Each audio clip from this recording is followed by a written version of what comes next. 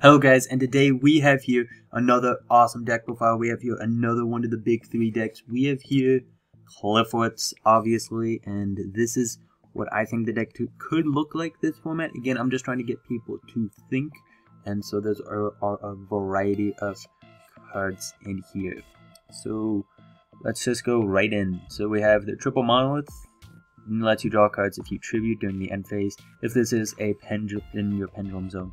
So if you tribute summon during this end phase, you draw equal to the number of qlis you tributed. So he's really great for drawing cards. I mean, you summon towers and then draw 3 during the end phase. That can be really, really stupid. Scout just got semi-limited. Lets you search for any clear card by paying 800 life points. Towers. This card, everybody when he first came out thought it was going to be the boss monster, but yet some people don't even run him. I still think he's good.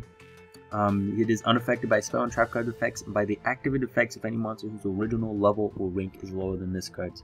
So this is affected by level 10 and 11s and 12s, but not by level 9 and lower monsters, except for continuous effects. That and he decreases all special monsters by 500 attack and defense. Stealth.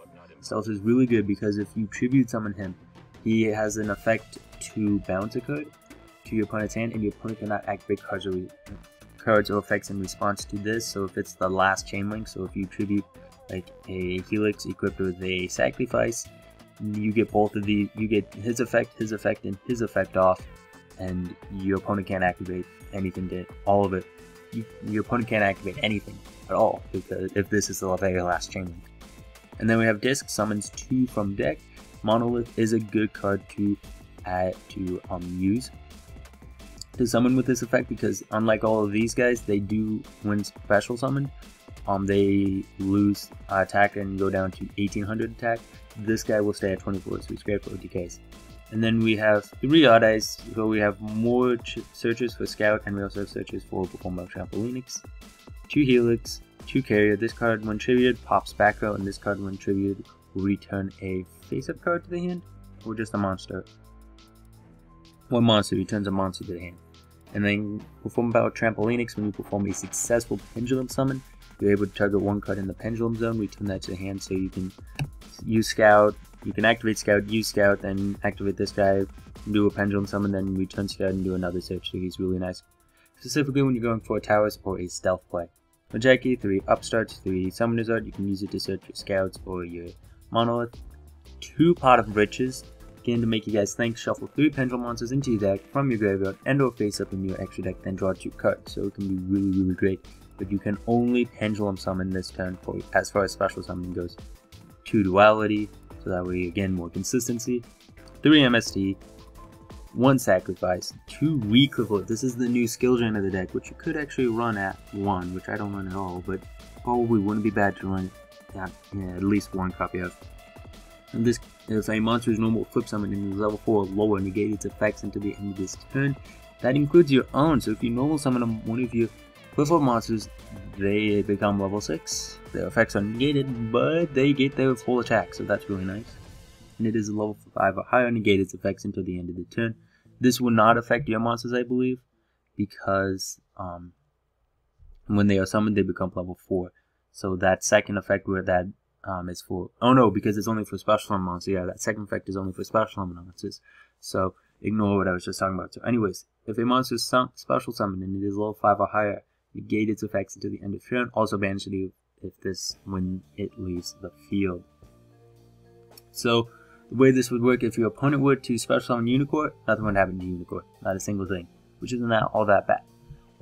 But if they were to summon Valkyries, Ganir, Brio, if they were to summon Trishula, their effects would be negated.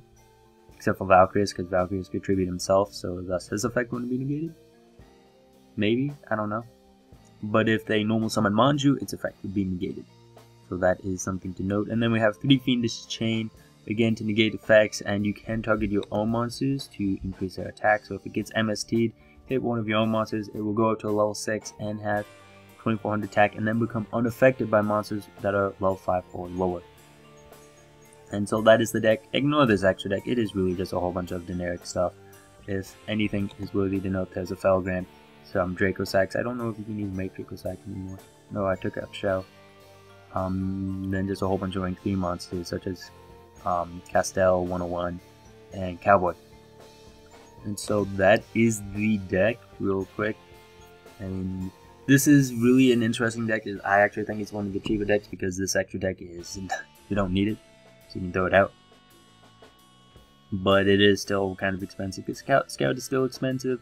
Disc is, I think, like Scout's maybe $20 card, and this card is still a $20 card, so that's $80 right there. I don't know what Stealth's at. I don't know what this card's at. Well, it did get reprinted in the Astral Pack, and I don't know how much this card costs.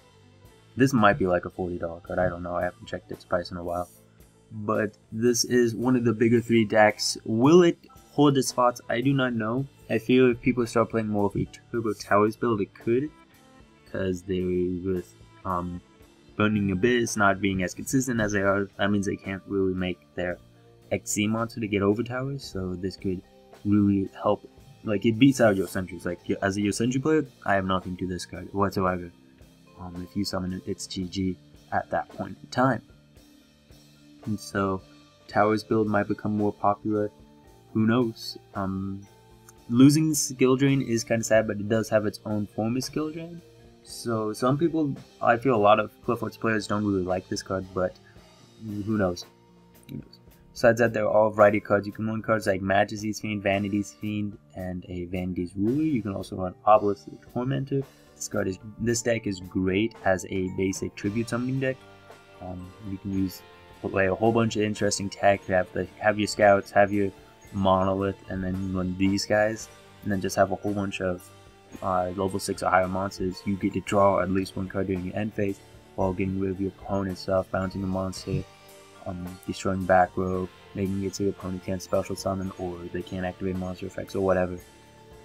So there's a variety of things that you can do. Maybe we might see Majesty's Fiend be played in this deck because, again, skill drain is disappearing. So hopefully you guys enjoyed this deck profile. Don't forget to leave a like, comment, and subscribe. See you guys later. Bye.